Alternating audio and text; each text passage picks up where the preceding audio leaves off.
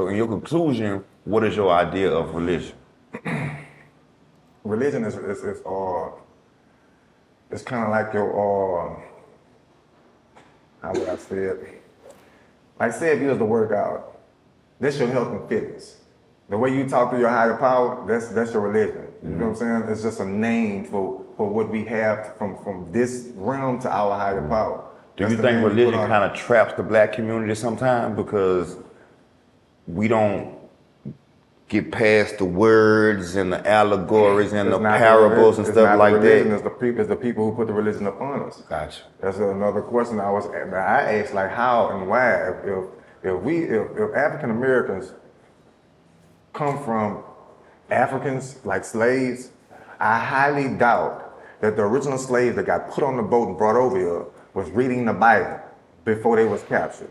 They had a whole nother religion. And if that's our ancestors, then why we don't have their religion? Why are we not even asking for their religion? Exactly. Who's in charge? You feel what I'm saying? Who's in charge?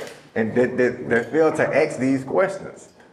Where's our religion? And in my mind, I'm knowing like, man, like if I had a time machine, man, if I had a time machine and I go back and find your ancestor that was from the motherland and not the other land, I promise you, man, he wouldn't be on Christianity. Yeah. And I'm not saying Christianity is wrong, or I'm not saying that.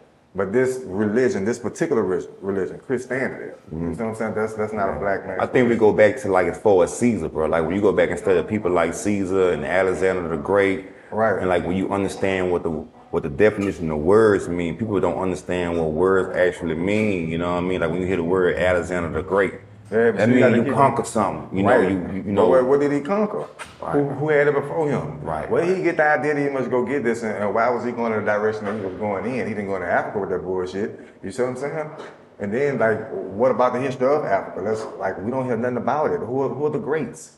Who are the Alexander the Greats? Who are the Caesars? Who are the Marcus Aureliuses of Africa? Who are that? They there, but they're not gonna tell it to us. We hear Cleopatra, you know what I mean? That's about as far as we go into Africa. Then it's like Cleopatra, you know, she dated Caesar. You see what I'm saying? So, and then Egypt is far northeast you can get from Africa. Yeah, I understand exactly what you're saying. All the history got stolen and taken, man, and it's there.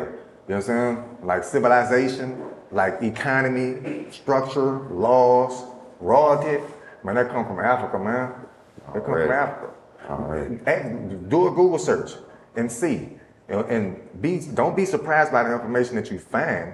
Be surprised by the information that you can't find, that you ain't gonna be able to find it. You see what I'm saying? That's one to think about, my brother. Right. One to think about.